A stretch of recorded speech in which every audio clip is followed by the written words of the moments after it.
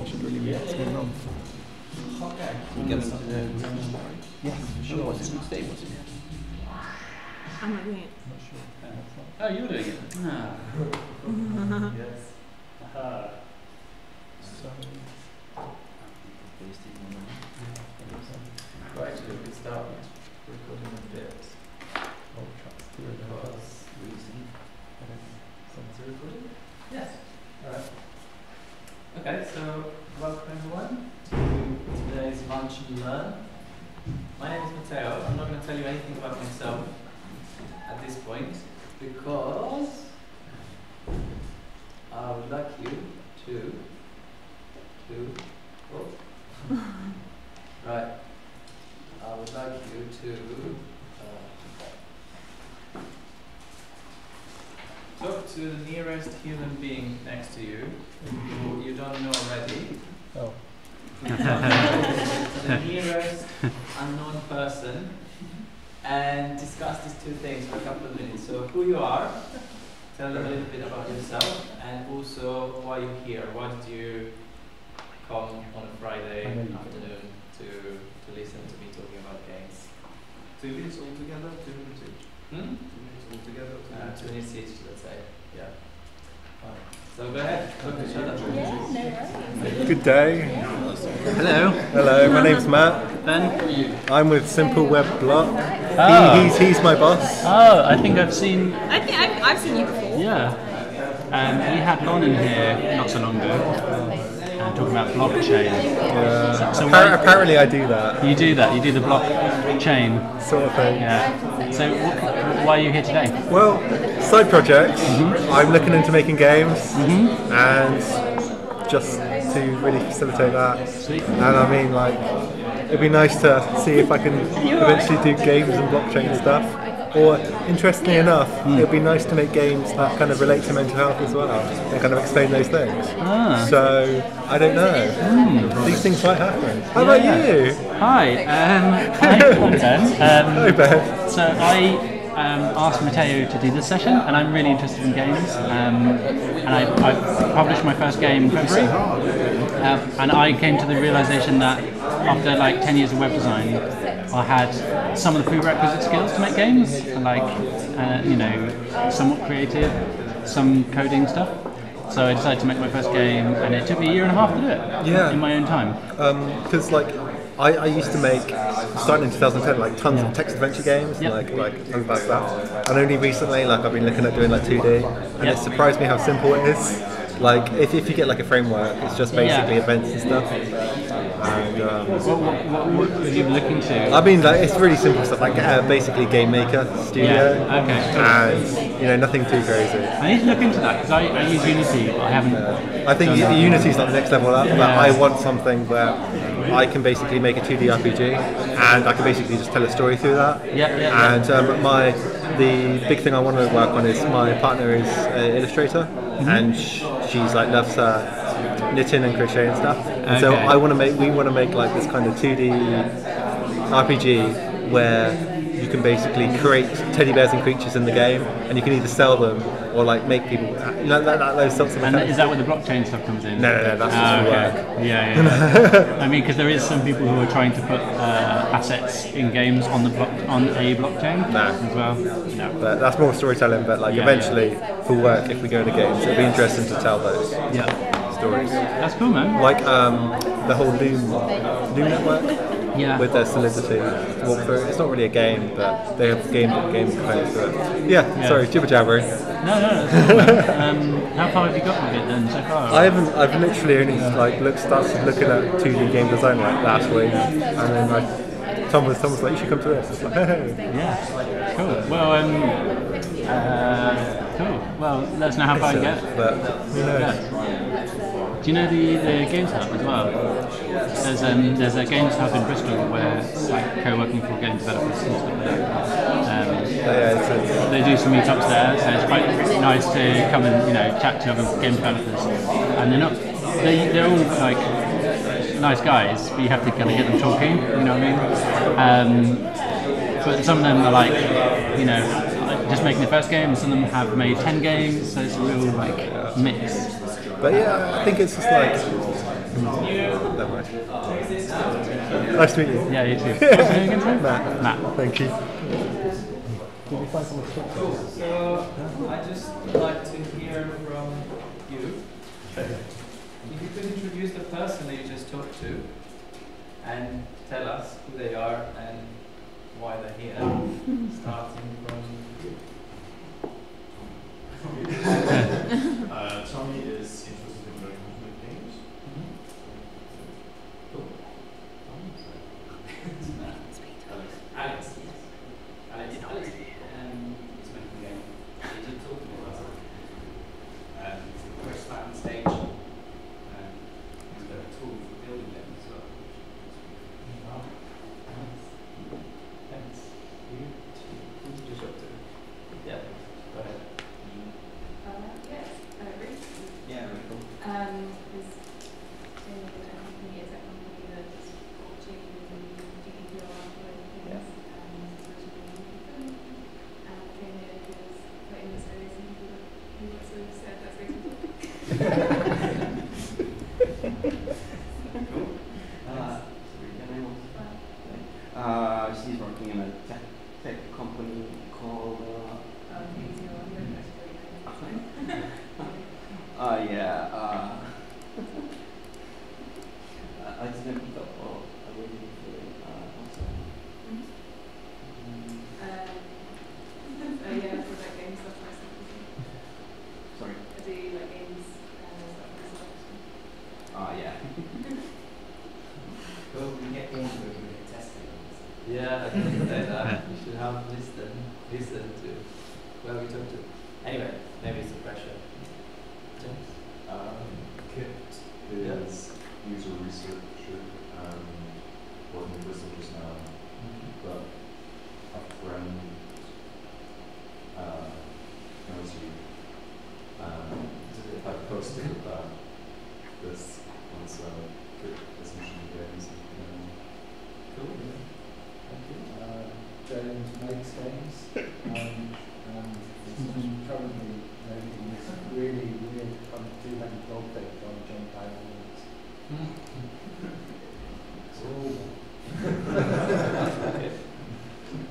Cool. Yeah, so this is Ben. Ben is here because Matteo asked Ben to help organise the event. And I think he's been making games for about 10 years. No, he made about 10 games. Websites. Yeah, well, websites. And yeah, but yeah, I think I talked too much. And, yeah, apologies. But yeah, it was great talking to him. So this is Matt. He also works with Simple Web Block. And he's here because he's interested in games and he's been playing with Game Maker, and him and his partner are looking to maybe make something together, like a little 2D RPG thing in the future. This is Alex. Alex is originally from Cornwall. She's just come back after years of travelling and new to Bristol. She's interested in the scene and works here at Coherent and lives in COVID. We didn't actually talk much about games. Tom. Sorry. So Tom's here because he helped found Simple Web and create Coherent with Gavin at conference. And essentially now he's got a family and he doesn't have much time to play games, but is interested in music. So he wants to come on. So, on the back. This is Hayley. She's a consultant and she is interested in buildings at the moment because she's working on her own house, particularly the quality of buildings. And she's very interested in how you can apply gaming, romance, to adult situations, and getting back in touch with that aspect of play, because it's a way to learn. Yeah. Very good. This is George. He's recently moved to Bristol from London. Advertising background, been getting into coding, and also going to be doing an intensive boot camp thinking about that. painting. Cool. Thank you. Well, this is Alona, like Barcelona, but without the bar. And a friend, Ines. He's from Spain, she's from Albania, and she's here because she really enjoys the fact that in this environment, in this culture, it's a lot more acceptable and a lot more accepted to retain this playful side of people and to keep playing games, and she likes board games. And, yeah. Solfat is from Hungary, and he's an analyst and a photographer as well. And he really likes gaming. We were very interested with his girlfriend, and so this session is something that he's really keen on, and yeah, really interesting for himself. Cool, thank you. And you will now introduce yourself. Yeah, I'm Ines from Spain. I'm Australian. I came because she told me to come basically because I don't know what's going on this one, so I'm sorry, but it's alright. Keen to know. Keen to know what's going on. Okay, right. So you know a little bit about us, and I'm going to tell you a little bit about me and why I'm here. So this is me a few years ago. As you can see, I was really into wearing ties and playing Legos. I think that toy really shaped the way that I make things. So Lego is all about putting things together, taking them apart, putting them back together, changing the way that they work by removing one element and putting it back. And also not really following the manual. I mean, every Lego generally came with a manual, but I like to ignore that unless I really need it. So what I do nowadays is kind of like playing with Legos, but a bit more conceptual, a bit more digital in a sense. So this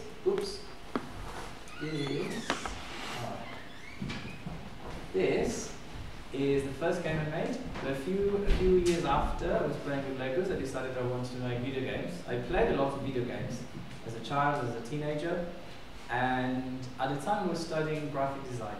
So I was surrounded by graphic designers, and all these people were really interested in games, but they couldn't teach me how to code or how to make a game.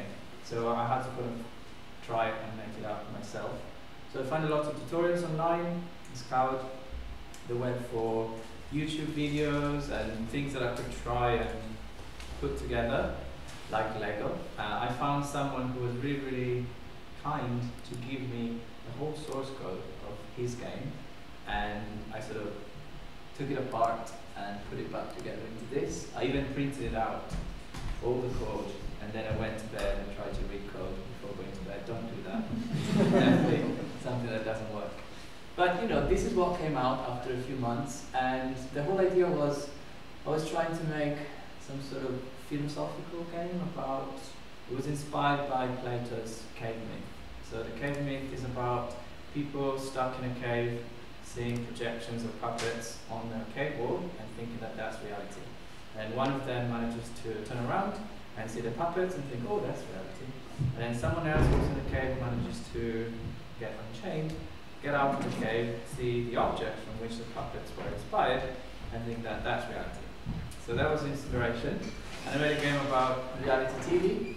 So on that TV over there, you would have the player being broadcasted through a webcam, and you control a room of people that respond to how you move and what you do. And then you have a countdown here that when it goes down to the end, you have to pick the one that you think is going to be more dangerous within the room and eliminate them. So it's kind of flipping the dynamics of a reality TV context. Anyway, it was a terrible game. Really not good to play. But I learned a lot through making that, and I landed my first job in London.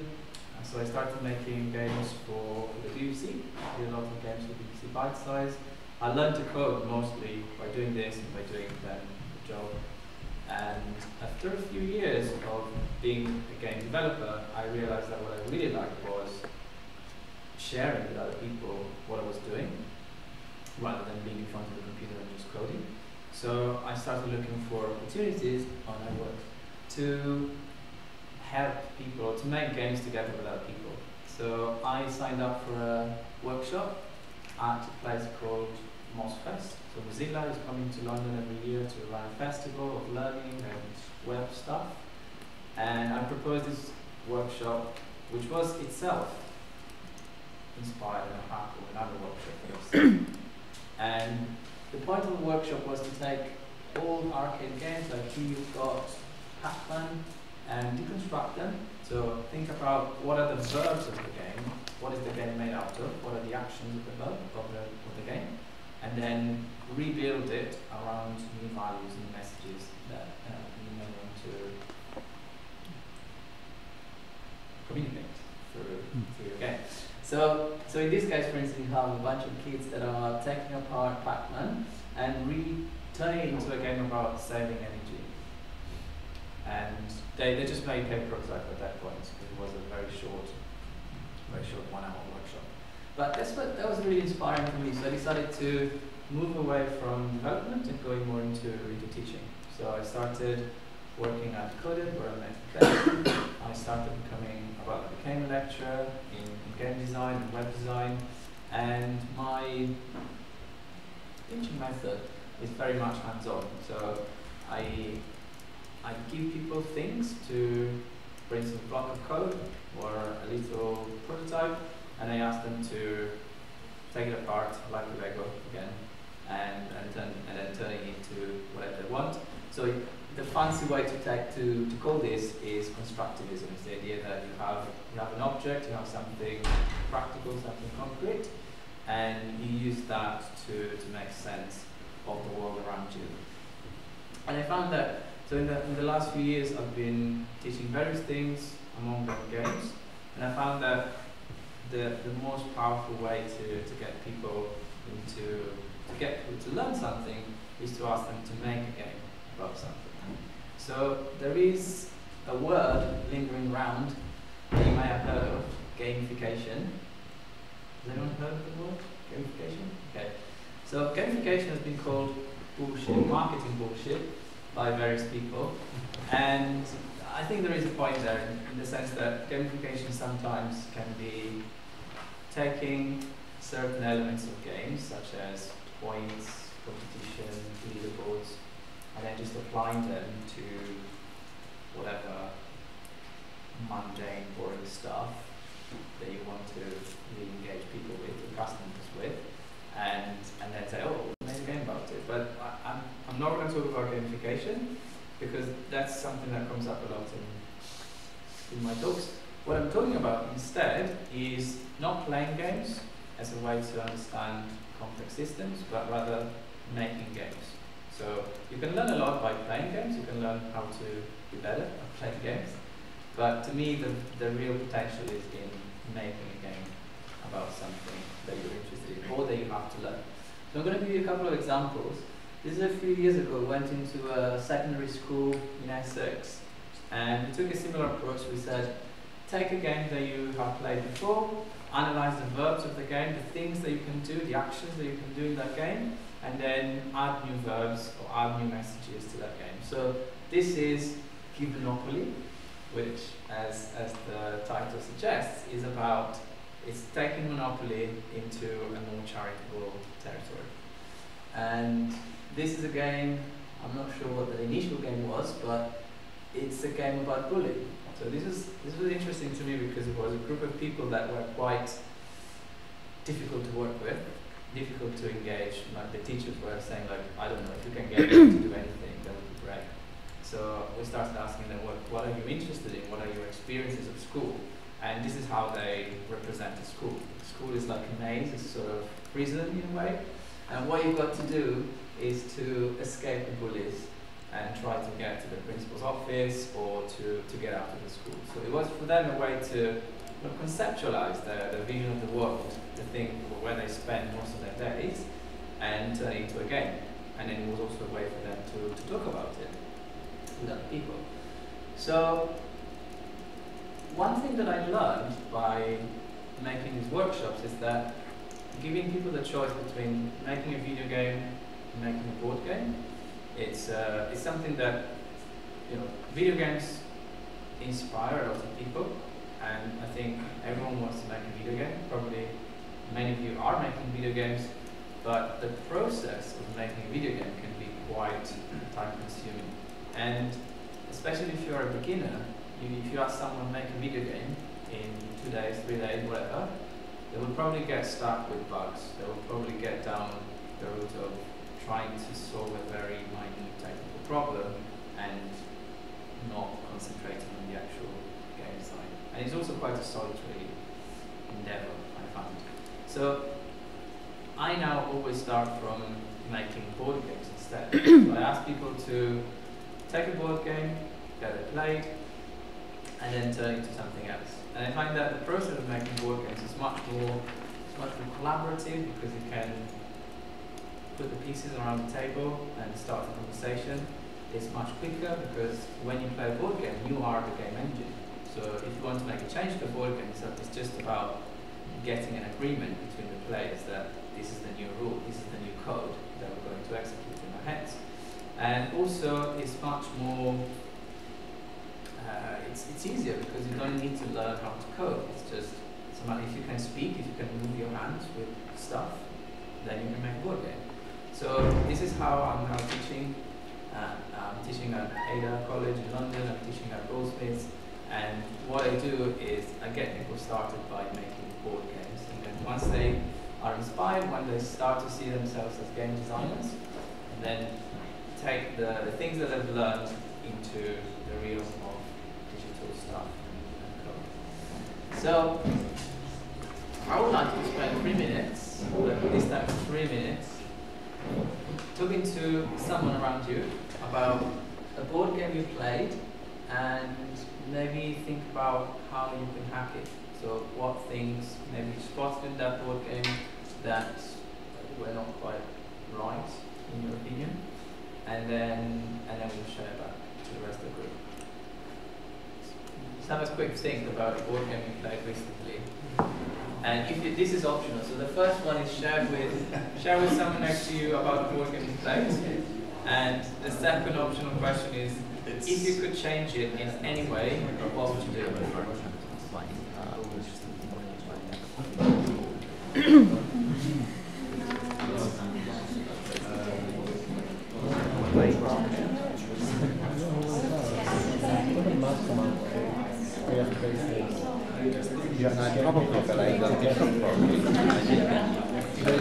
There's this one where you have a code, you have to guess the code by having a number of different like games.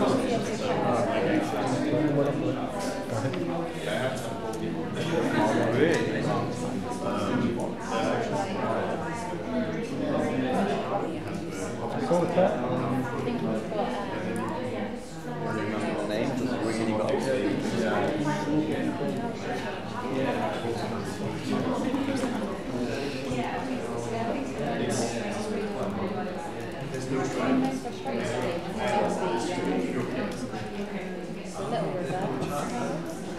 Because if you play with enough people, then it'll never get round to it.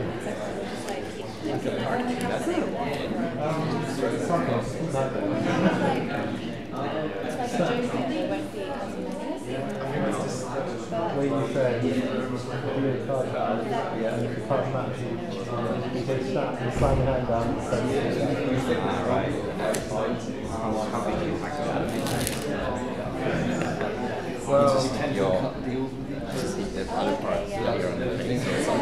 That's how you hack it. Yeah, the biggest one is end up boxing like. oh man, I almost went to work there like that. There's no way. So when we like after that.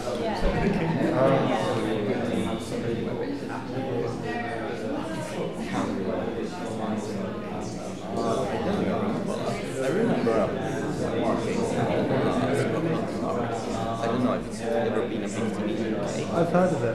Like, Yeah, it was about the London map, and there was like a police, and then there was a robber guy who was trying to hide there, and he wanted to use around the London map, and he tried to figure out where he might be by everyone. so you have a problem, you have a robber, and you have to figure Yeah, out. well, I can't remember the rule. bad. I was like hiding somewhere. Like we didn't realise that once you take territory, like you can't keep going. So you get some So like that would take You have to figure out what. yeah, who was in the way or something like that. Well, you have to know that who's in it. In fact, we have one. Which have played you have to have a roundless round. where you kind of got food out of it and trying to figure out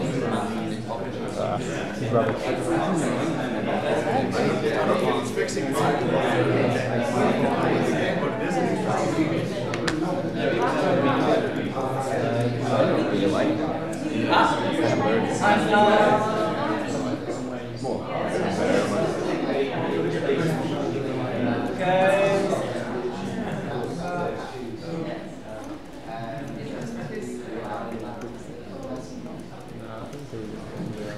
Thank you. Okay, so I'm not going to ask you what you discussed because it might come up later on. But has anyone thought of Monopoly? Yeah? Quite a few of you. Okay. So this is quite common when I ask people, tell me about a game you played, tell me about a game that you would like to change. A lot of people say Monopoly. But how many of you know that Monopoly was started as a political game? Wow, quite a few people. Okay, so let's skip through this. So Monopoly was invented by this amazing lady here. It was called the Landlord's Game. So it was made to Elizabeth Maddie, by the way. She wanted to use games as a way to make a system, an alternative system, understandable. So she was campaigning for this thing called the land value tax, which is still very good as a proposal, I think. And so she created this game where you had two rule sets. One rule set was what we now call Monopoly.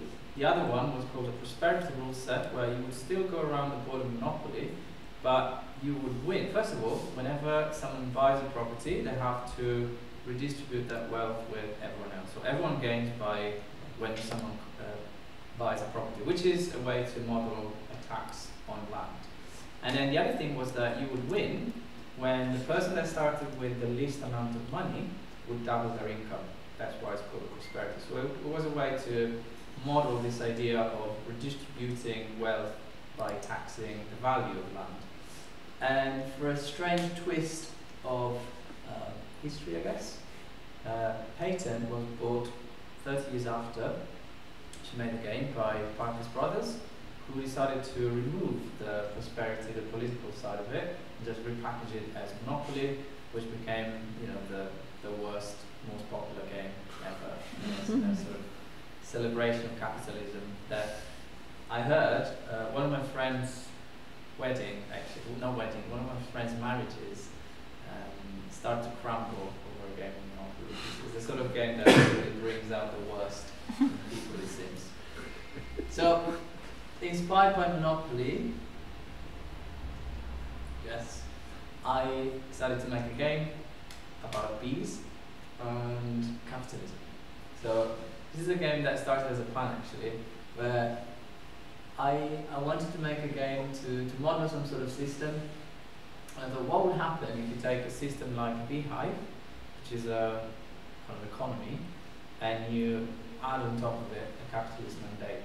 So you say, as a hive, you're not just producing honey, you're not just making sure that your bees are happy together, but you also have to make money by selling honey.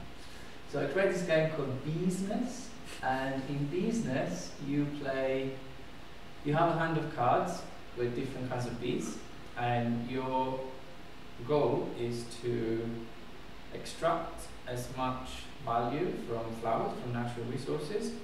There are a pool of common resources, and then sell them back to the market as honey and make the most honey possible. That's one version of Beesness. The other version of Beesness, which I'm currently developing, is a cooperative game about disaster. So the fact that if you take too many resources, then the ecosystem will collapse, and that's pretty much what we're currently facing. So something quite interesting happens when you play with adults, and by adults I mean people like 18 onwards. So you've got really nice people that playing business, a bit like Monopoly, they become monsters and they just decide to destroy each other. But what do you think happens when I play with kids, when I ask people to play business? Good things, bad things? Good things, bad things? That's a good point. We probably share more. Yes, they do in fact. So I was really surprised that when you play with kids, they really bring in their real world concerns and their friendships in the game. So they're not just distantiating themselves and oh, this is just business. Many people playing the game think whenever they do something horrible to their in real life friends, they're like, oh, this is just business. So it gives them that justification to be horrible. But when you play with kids, they actually are very careful about doing anything which is considered morally wrong to one of their friends. And also they're quite careful about maintaining a certain balance in the ecosystem. So in the middle there you've got chickpeas that represent natural resources, and they're very careful about how they balance them because they understand that if they take too many, then the whole economy will collapse. So that gives me a bit of hope for the future. So if you want to learn more about it, go to business.games. And I haven't mentioned that yet, but I'm doing a residency at the V&A at the moment. And my mission there is to promote game making. So doing this kind of hacking activities for people to get started in making games, mostly board games. And also to bring the politics back into games. So I always like to share this. Oops, this is my mission. My board game, great game. Right, so let's hack a game. Let's hack a game. Let's hack a game. So does anyone not know rock, paper, scissors? Good. So I would like you to spend 10 minutes with 2 or 3 people around you hacking this game. And what I mean by hacking is you can change the rules of the game, you can change the elements, you can change the story around it, you can add elements, remove elements, you can change the winning conditions, you can do whatever you want. We have 10 minutes, and after those 10 minutes you can demonstrate it back to us. Okay? And anything goes. There is no such thing as a bad hack of rock, paper, scissors. So go ahead. Yeah. Hack away.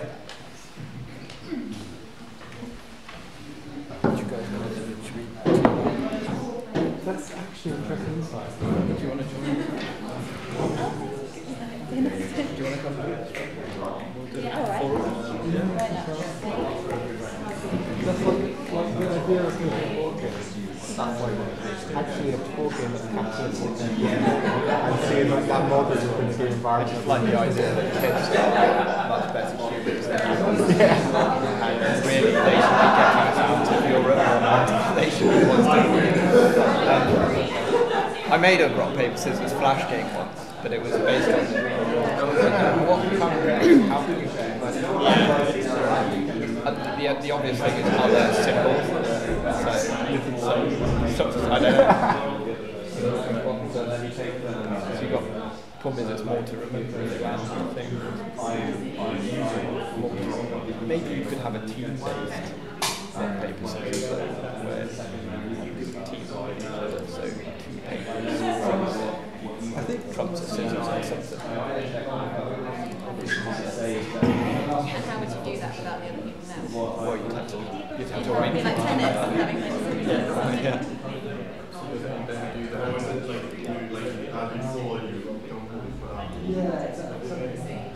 Swap the elements completely. Okay, that's interesting. Key is food. Water is not down the sea. Wheat, sugar with water. What's your symbol for sugar? No, I'm just like playing with ideas. I like the idea. What if we took something in a particular genre? I'm thinking perhaps there's something I can add, like some sort of leverage or some sort of psychological effect, where someone gets used to lose every game. Like so trying to get the lowest score in golf. Potentially, so like if that was like it would be in your favour if you won or lost. Your live stream checklist. Kind of trying to not trying to win, but trying to lose for better for like outcome potentially. But like something weird like that. One person. Yeah, it's me. So like just now. Okay. The idea of not constantly winning, like being fairer.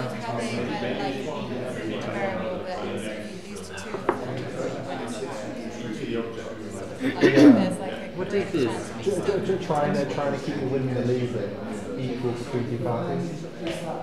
This? Yeah. So like very have a very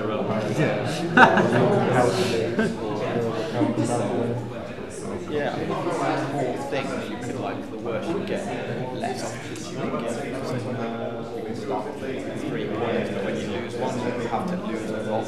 Or if you win, you can do rock or paper, but when you lose, you get them all back. Okay, so that's interesting. So if you had cards to represent what you're allowed to pick, yeah, if you had cards that represent what you're allowed to pick, so you've got a card for your card. It's a combination. So when you win, Round of 3, whichever one you use, you then can't use again.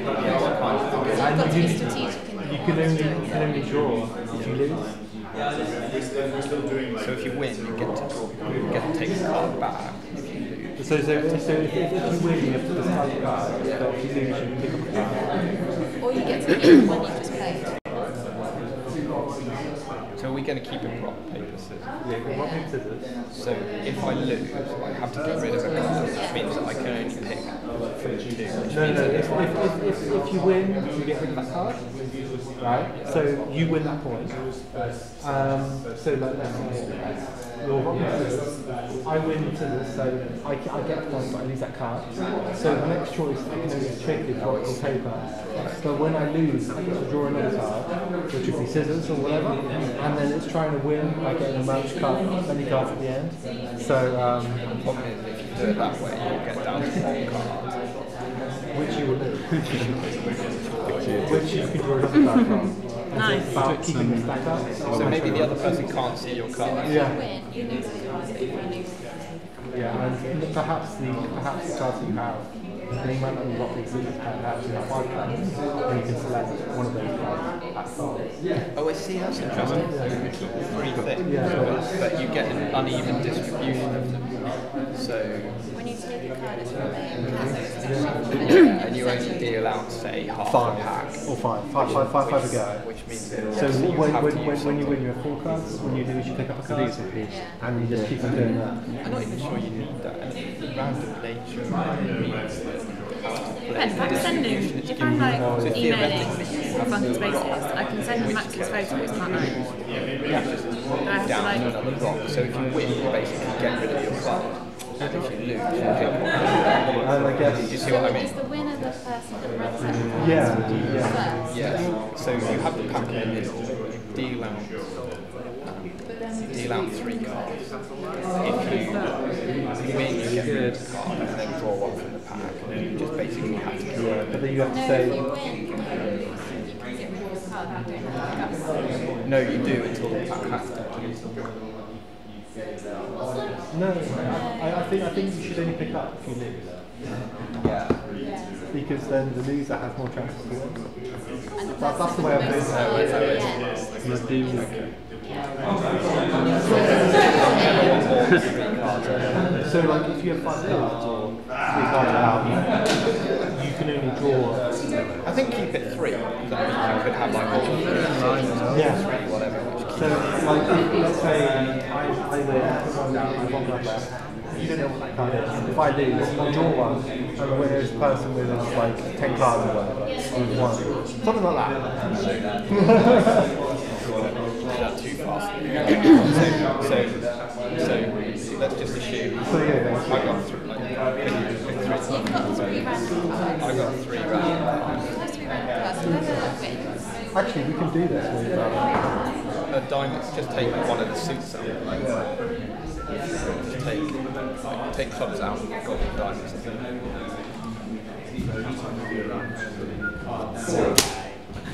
And so, for instance, the diamonds are. So let's say diamonds are.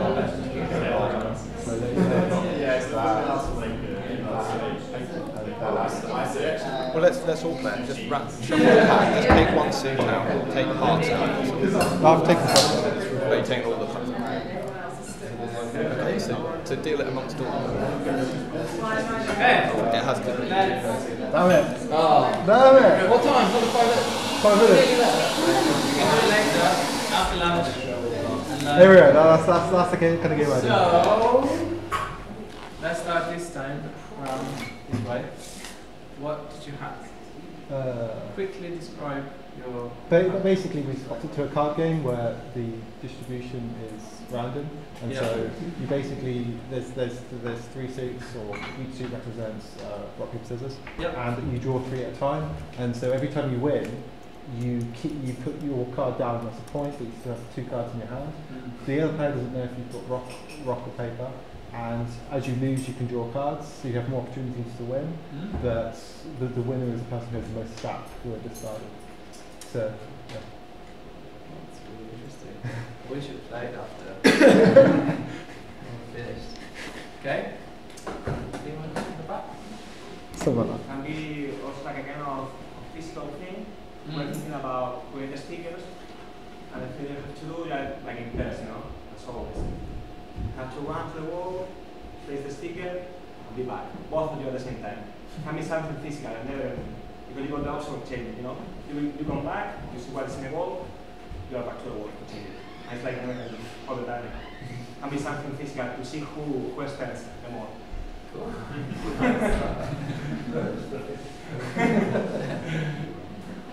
He works with the keys, so he knows it.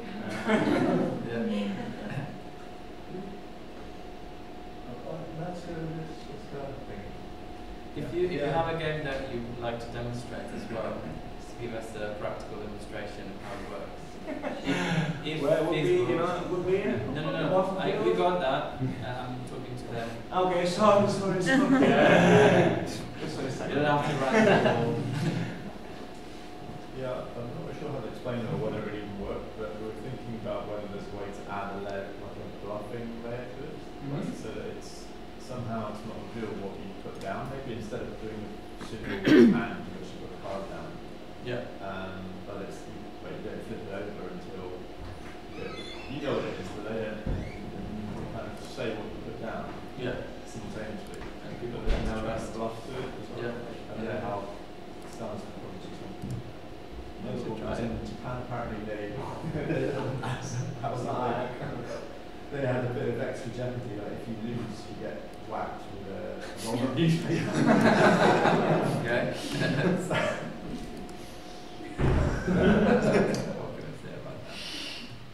You? Well, yeah, we made like a multiplayer version of it, I guess. So we first like talked about removing elements and like we only have rocks, and then we're like, oh wait, that's basically a fist fight.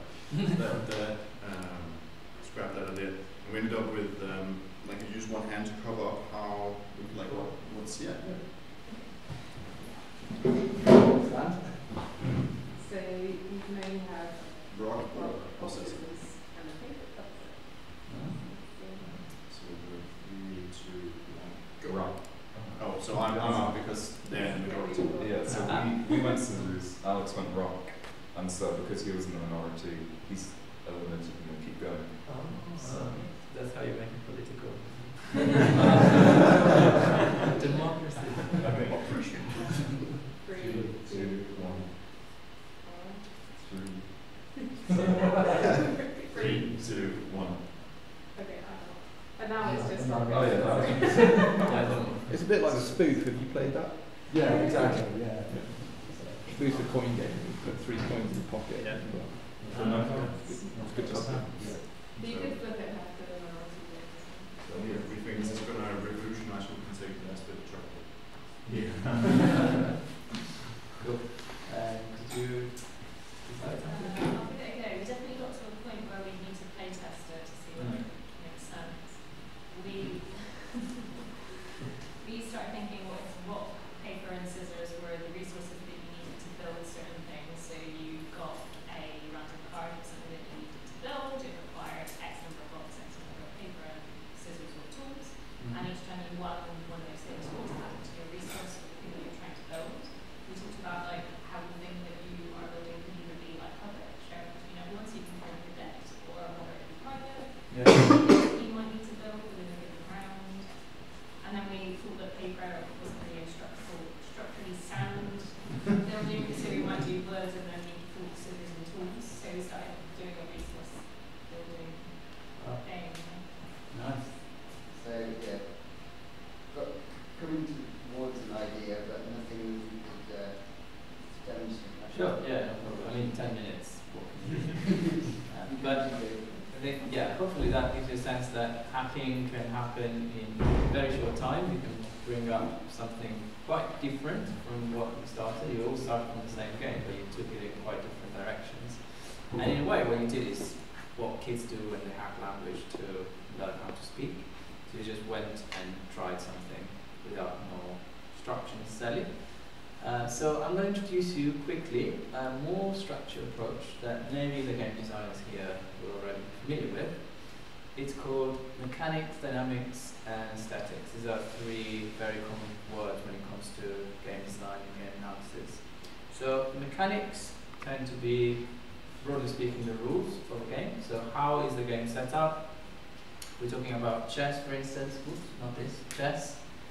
Chess. The mechanics of chess are the layout of the board. You have this 8x8 grid, and the initial combination of pieces that you have, the number of pieces, the way that the way that each piece can move, the fact that you can move only one at a time and you take in turns. So all of the rules of chess represent the mechanics of chess. So you can think of the mechanics as the laws of the world of chess. If you're representing a certain world, then the mechanics are the physics of that world. How does that world work? What things are you allowed to do? What things are you not allowed to do? So this is a really interesting hack of chess called Really Bad Chess, which is very clever in my opinion, because it's just like chess, except that you have different combination of pieces. So you could have a random combination of pieces, you could have one that favors you, or one that favors your opponent. But just by changing the combination of pieces, you get to a very different version, but then very different gameplay. And I would encourage you to try it and download it on Android, iOS, and so on. And it's quite interesting the way that it changes how you play chess. So that's the mechanics.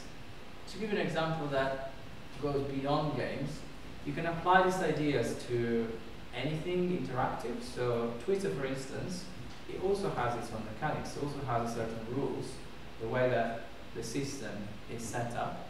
So for instance, you could think of the mechanics of Twitter as the character limit, the fact that you have a chronological, more or less, timeline.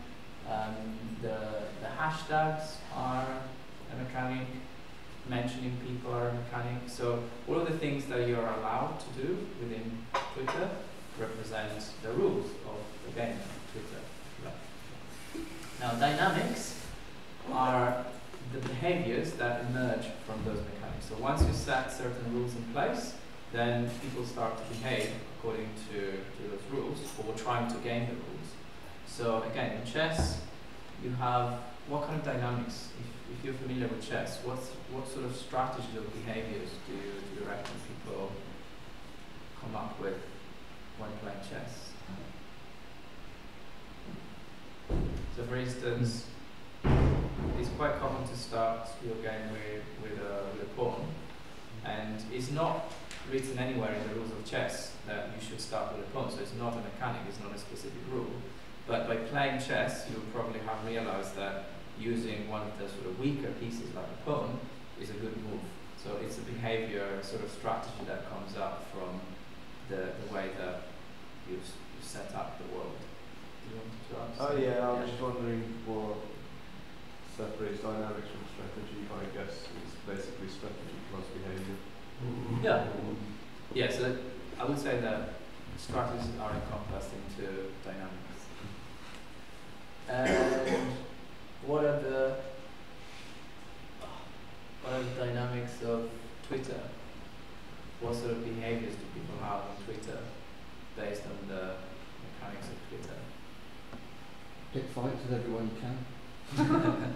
Yeah. Yeah. Yes, and maybe that the fact that the number of followers is one of the main numbers that you can see on the profile. Key metric. Yeah, then that encourages people to get that sort of vanity metric. Maybe the time of day that they're tweeting. You know, if you tweet at 6 o'clock on a Friday, there's no one around to see it. So people might be tweeting, depending what the message is. Yeah. There's whole tools around tweeting at the right time of day. Yeah, definitely. So all of the behaviors, all the sort of strategies that people put in place to get the most out of Twitter, to win the Twitter game, if you like, that those could be considered as dynamics. So the reason why I'm talking about this is because I would like to extend the conversation from just making games. If you're designing anything which involves humans, then these ideas of dynamics, mechanics, and aesthetics could be applied. So the aesthetics, it's perhaps a bit confusing because we tend to think of aesthetics in a broader sense as the visuals of something. But in this context, aesthetics are the type of fun or the type of emotions and experiences that mechanics and dynamics tend to foster.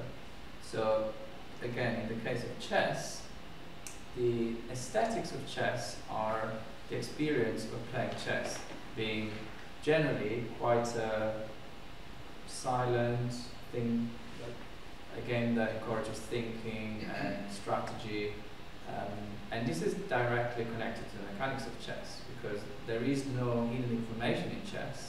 Everything is out there, so there is no bluffing, there is no negotiation with your opponent. It's a frontal battle, which means that the only thing that the other person doesn't know is what you're going to do next or what's your game plan. And as a result of that, when you play chess, you tend to zip up, not communicate with your opponent, and just play in a very militarily strategic way. So, do you know what this is? This example here on screen?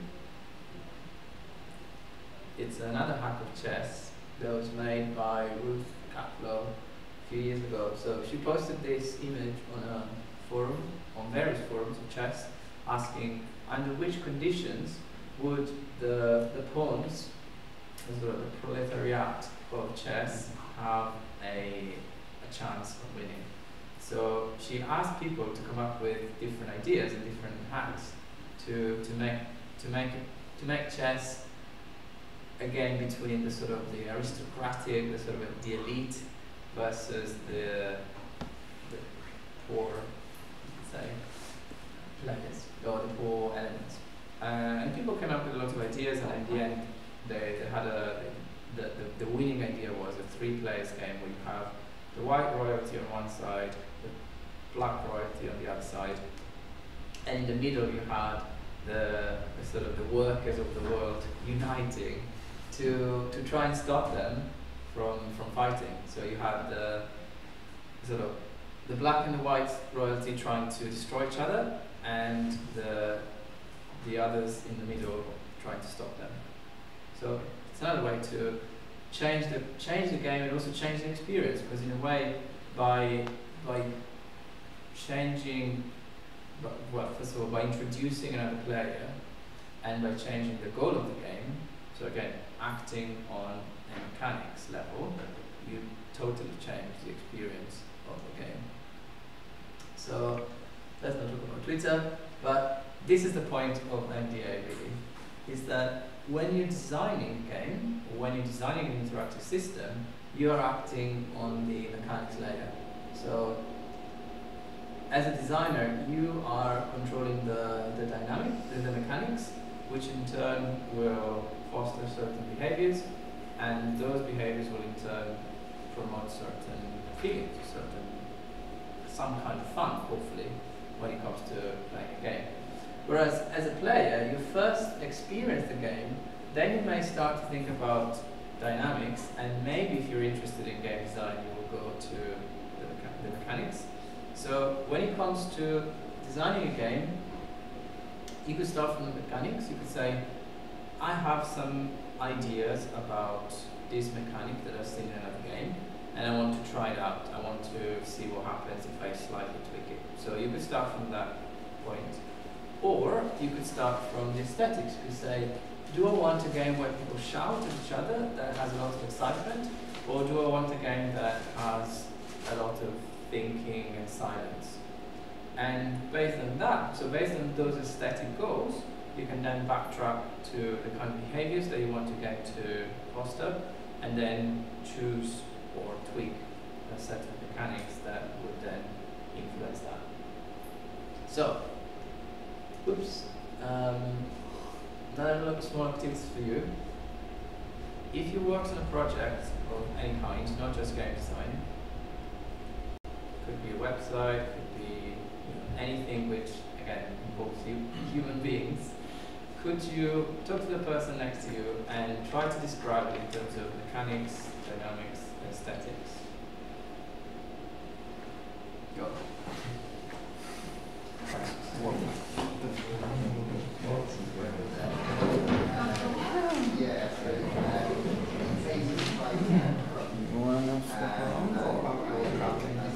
Stick around. Basically, all my work, most of my work is exactly that. Especially admin stuff in the personal projects. Everything goes to my own. There's a kind of one-man show that will kind of manage every project from beginning to finish, which includes all the parts. Because it's like the mechanics is what we exactly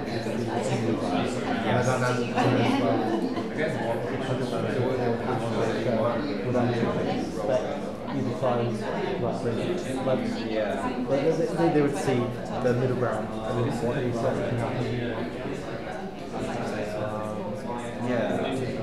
It's hard to pick up like this because it kind of like covers all of them. You have to have most like at least, you know.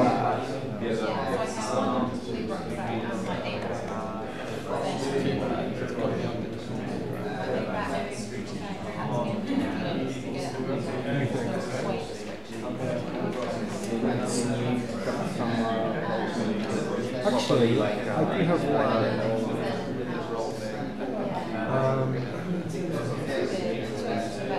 I don't know, I mean, those I mean, this could fit pretty much any website. But I'm project, for instance, where I deliver job leads and through different websites. So like the aesthetic portion of that is simplistically and like researching Google search engine basically. No, that's a bit technical. It's hard.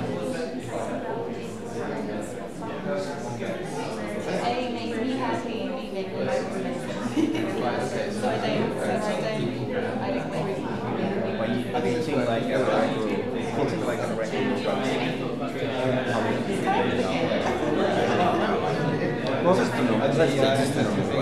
normal website is obviously just a canvas code, aesthetics is the other side, and it's a combination of those things that is the kind of, in my opinion, my understanding of the dynamics is how we want everything to look at it. How we want it to say something kind of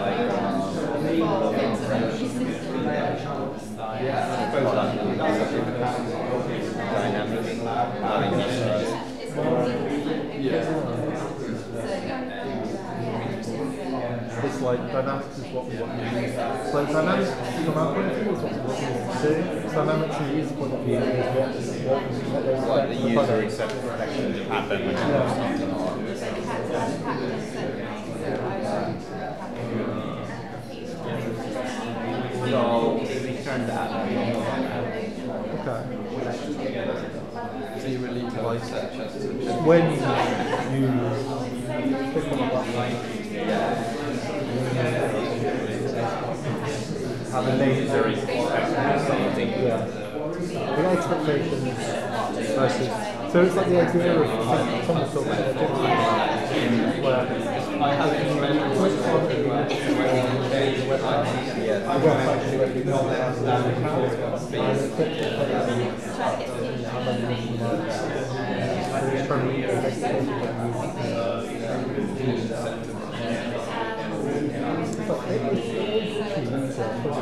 it's literally programming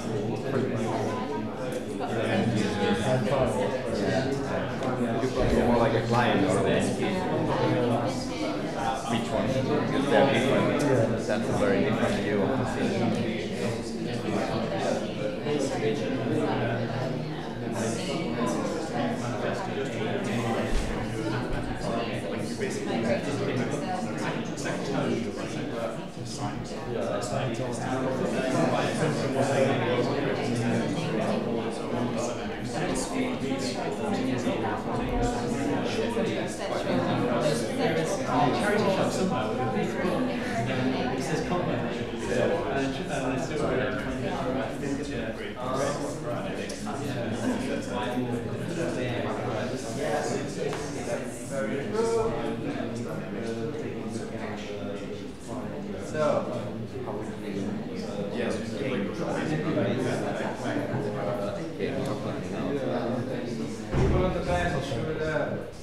What we discussed.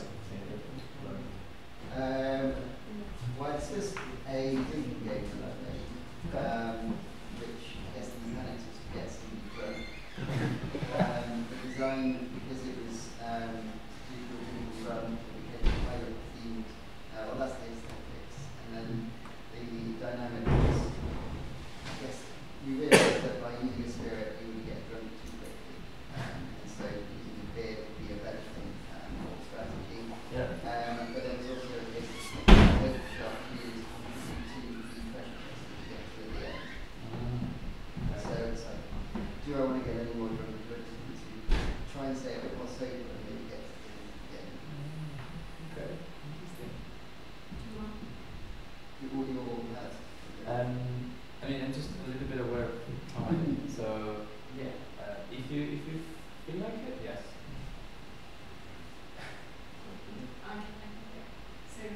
So I talked about what I work for rather than game.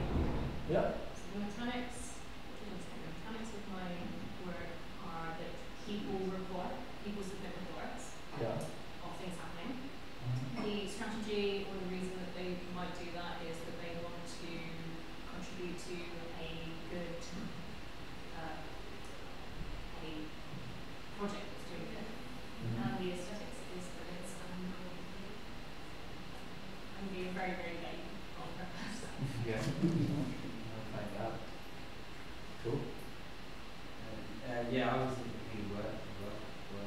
But say the mechanics, creating a artist-fronted marketplace, and the dynamics is that more like wholesalers or rights holders will be encouraged to sell things through this artist-funded marketplace. And the aesthetic is the aesthetics more on the customer side. The customer gets to have everything in one place and interacting with an artist directly.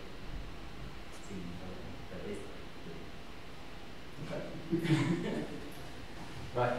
Maybe two more, and then we yeah. I think ours was reasonably good because it's based on Alex's experiences travelling. So basically, the mechanics was she was restricted to 20 kilograms with a bag, and the nature of the bag and how that was. The dynamics was she developed over time better techniques for packing, such as rolling rather than folding, and cubing rather than various things. And the aesthetics was when she was in somewhere, maybe a hospital or something, that she could get to the stuff she needed to rapidly, so that she wasn't causing disruption for people around her. And stuff like that. quietly as possible, as efficiently as possible, so you can get out the door without repeating yourself. So A, I'm happy, B, everyone else. Good. Your Fun as a aesthetic- game, but your not. aesthetics are satisfaction. It's interesting to look at it as 3 Yeah. frames like that though. Yeah. As I said, it's not. Stuff like stuff I mean, like that. it's something that started to describe big games, but I like to use it as a way to think of any kind of interactive system. So if you're designing a website or if you're designing some sort of way for people to interact with each other, I find it really useful because a lot of the times, and again, talking about that thing of gamification, people say, oh, you just add a leaderboard and then people will be flocking to a service. But a leaderboard is just a mechanic that may not be connected to anything else that people have to do. So you're just asking them to do something else on top of what they already have to do and they don't want to do. So by looking at the mechanics as opposed to your wishful thinking around the dynamics of how people would behave, you can go get to the bottom of what people are doing and maybe changing those behaviors. But if we were to go back to chess, for instance, if you were to ask people to be nice to each other, which is what sometimes happens, metaphorically speaking, with gamification, be nice to each other, don't fight. Or if you do that on Twitter, for instance, without changing any mechanic, without putting any rules in place that sort of force people to be, or encourage, give some reward to people to be nice, then why would people do it? And it sounds quite obvious, but there's a lot of that in generally design. So I find this 3-layered approach to analyzing any interactive system quite useful. So I'm going to talk about the 10 best games in the world now. So this is a book that I bought last year, and it's arguably the 10 best games in the world. There are board games from around the world, from different cultures, different times, and to me they're really interesting because they are a sort of snapshot of a culture at a certain point in time. So it's not the obvious like Snakes and Ladders and so on, but it's games that you may not have played before, even though you may play a lot of games. And also they're quite abstract, so you can take them as a playground for them, for hacking, for creating something new with them. So some of the games that I've made, so I'm doing a project at the moment where I'm hacking all 10 of them, and I've made 7 prototypes out of 10. So hopefully by the end of my residency I'll have 10 and they'll be more or less playable. My favorite at the moment, so what I'm doing is taking those games and turning them into something that puts people in a position where they have to make choices that they may not be comfortable with. So connecting those 10 abstract games to things that happen in our world, in our society, that forces you to make a moral choice, but one that you may or may not be happy to do. And by doing that, you can use games as a way to start a conversation or to put people in a different position from what they may normally experience. So, for instance, this is a game about the so-called sharing economy. So it's inspired by a Maori game from a tribe from New Zealand, playing this game where you go around a circle. And when I made this, I was quite interested in the sharing economy, and in particular in the way that these kind of disruptive tech companies are talking on one hand about giving people a way to. Is that a question? Right. So how disruptive tech companies on one hand promote this narrative of giving people, customers, more convenience services, as well as flexible employment. I'm talking about Uber, Airbnb, and so on. But on the other hand, their practices are borderline illegal sometimes. When they enter a new city, for instance, they disregard regulation, they try to disrupt whatever exists there. And one example of this is Uber, a couple of years ago, used this system they call grey balling. So every time that they enter a new city where it's not regulated, their presence, that sort of market is not regulated, what they would do is add an element to their app where if they thought that someone calling a cab was a police person or someone from law enforcement, they would send a ghost car to them instead. So they would show on the Uber map cars coming around, and your driver would have a fake name and a fake identity, would come to you and then cancel at last minute. So they developed software that was actually purposefully trying to evade law enforcement. So that's quite interesting, and I decided to make a game about it. So in this game you play either as Uber or as the rest of us. So it's a two-players game, and in this game I wanted to add an element of bluffing, because there is that duality between presenting yourself as a force for good and on the other hand doing really dodgy stuff and then denying that you're doing it. So I mean, I'll share this presentation, you can go and play it if you want. But the point here is that I took an existing game and it turned into something that I was interested in, and I added that layer of a mechanic that, in my opinion, stimulates that sort of lying or that duality to your face. Another example is this is it's called Being Conscious, and it's about food. So it's inspired by a very popular game from the Aztec Empire called Patoli. Patoli means beans in their language. So that was the creative spark. I decided to make a game about food, and in particular about food choices. So going back to the idea of meme playable dilemma, whenever we choose food, we think of it as just satisfying our hunger or satisfying our social whatever conditions. But food has an impact also on the world around us, on communities around the world as well as the planet. So I wanted to make a game that is inspired by this old Mexican game, and at the same time makes you think about what impact your food choices could have on the world. So here you've got a track of cards, and each card represents a type of environment or a type of food production, and you have a set of cards that represent different food choices, and you play cooperatively. So there's 2 up to I think 6, 7 at the moment.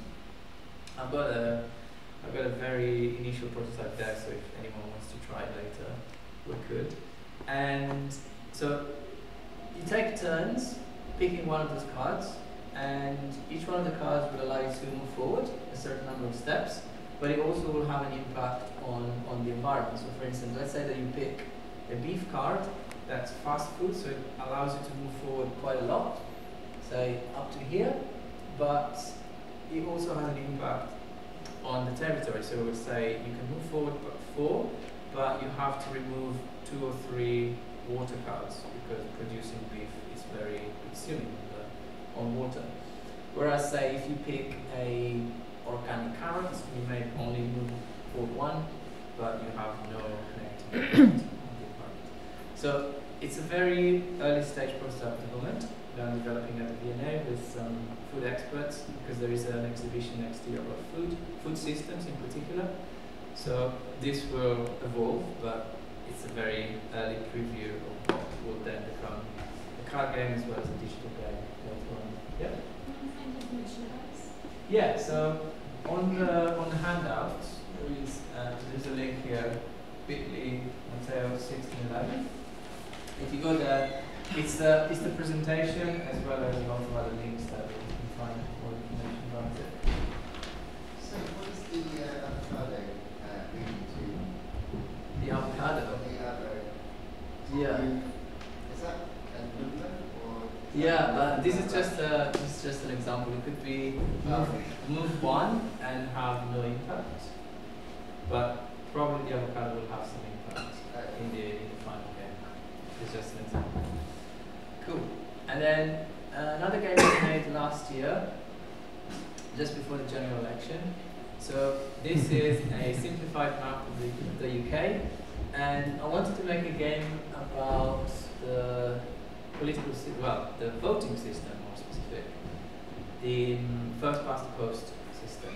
So as you probably know, in this country, you have constituencies, and in order to win a constituency, you have to be the candidate that has the highest percentage, not necessarily majority, but just the highest percentage. So I made this game where you play with it's a game, 2 players game, and there are 2 phases. First is campaigning. So when you're in the campaigning phase, you put down one of your either blue or red tokens in the spots in the map, and then when you covered the whole map, you take turns in removing 5 of them at a time. So that the second phase is election day. In election day, you're trying to scoop up contiguous blocks that give you a majority, but not too much of a majority, because that would be not convenient in a first past the post system. So it's trying to. Do you understand? Yeah. Yes. So for instance, here you've got 5 blocks, and the Labour player took 3 of them, but they could have taken 4. But taking more than what you need to just get a tiny majority would be pointless. Okay? So it's trying to model that system and get a conversation going about it. So, we've been talking about systems quite a lot in the last few slides. And that's because one way to look at games is to consider them as systems. So there is, the economic system, the political system, the food system, the ecosystem, the digestive system. But what is a system? And I found this book by Donella Meadows called Thinking in Systems. And I'm currently reading it, so I'm just going to give you what I know about it right now. It's definitely not a comprehensive thing, but I would recommend it. And so she did a lot of studies around the idea of systems, and also popularizing what systems are and how we can think about anything in terms of systems. So first of all, what is a system? System, in her definition, is a set of interconnected things that work together to achieve some sort of function or purpose. So, for instance,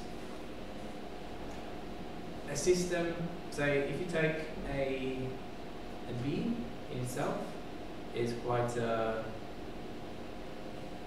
weak, useless little animal. But if you consider the system of a hive, then the bee becomes an element in that system, working together with all the other bees to create a very complex behavior.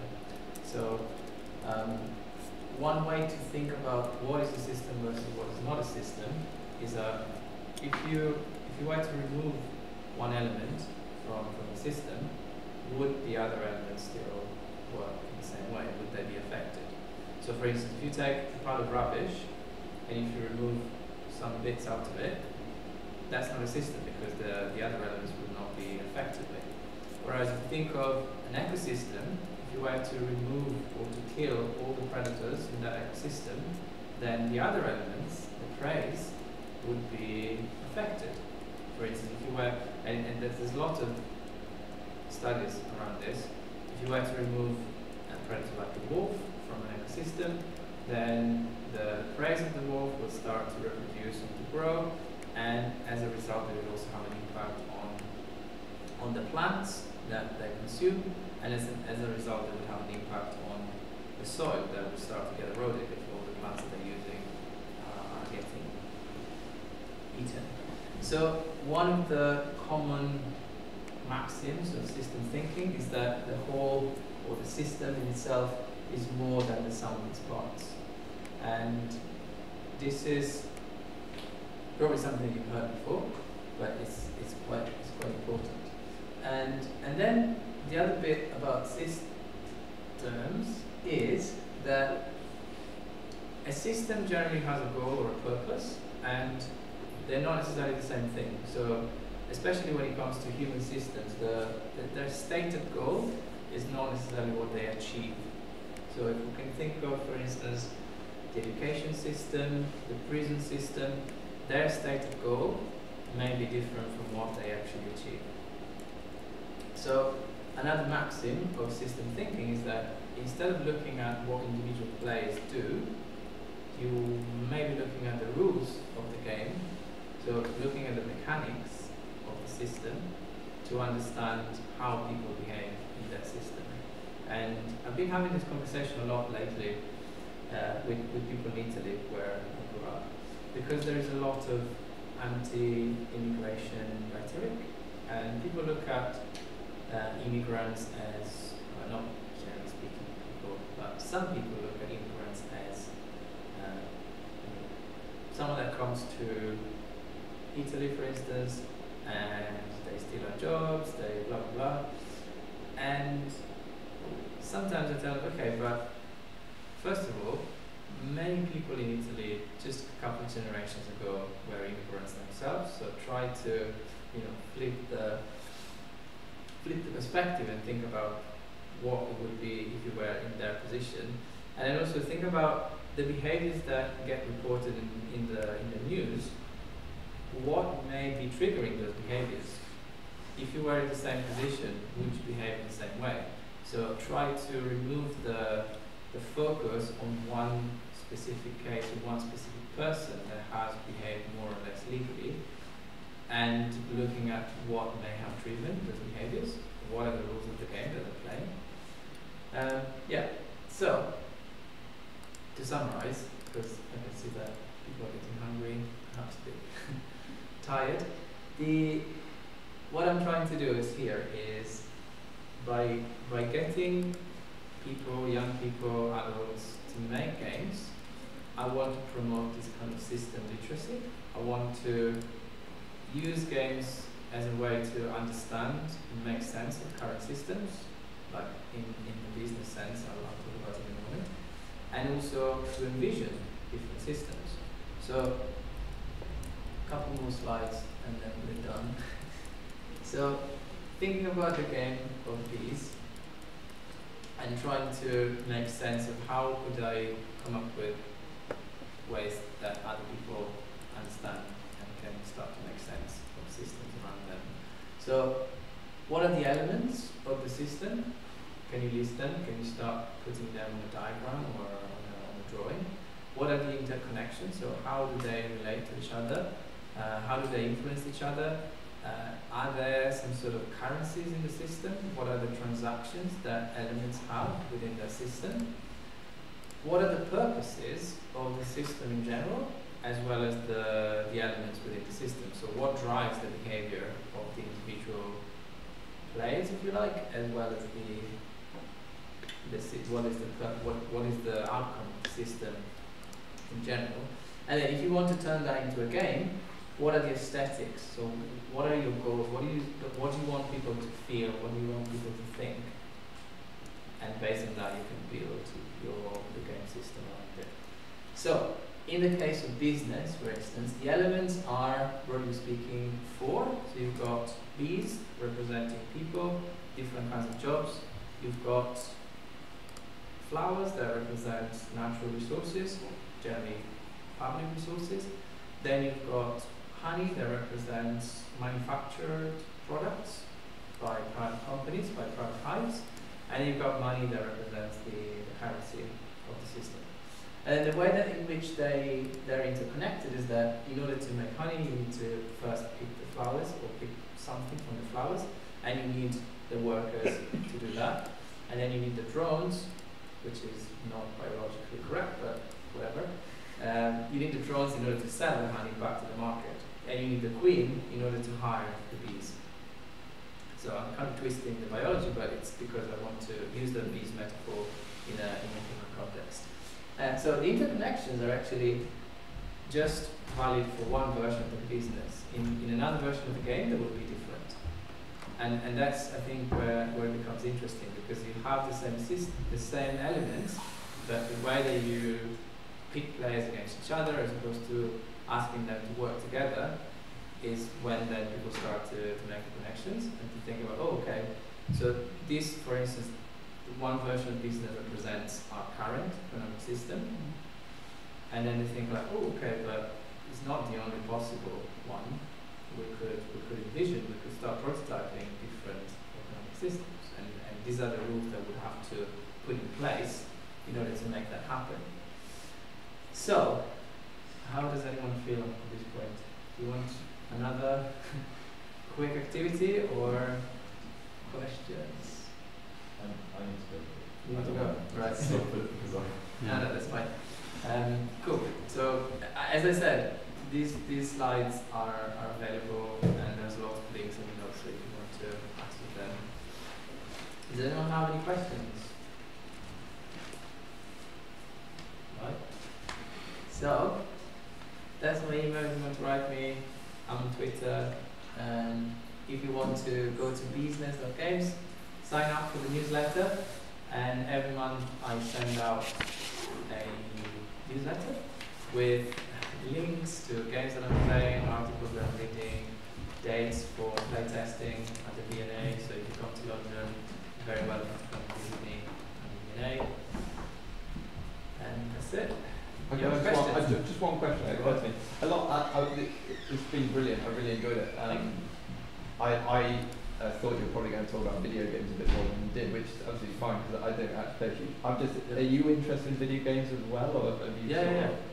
No, I am interested in video games, and I'm also making some video games, but I wanted to keep it at the lowest common denominator. Yeah, I just wondered if like one maybe restricts you from getting